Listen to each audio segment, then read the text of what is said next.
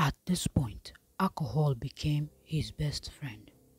The more he drank, the more bolder he gets. At the point he was no more afraid seeing the strange beings leaving the cemetery.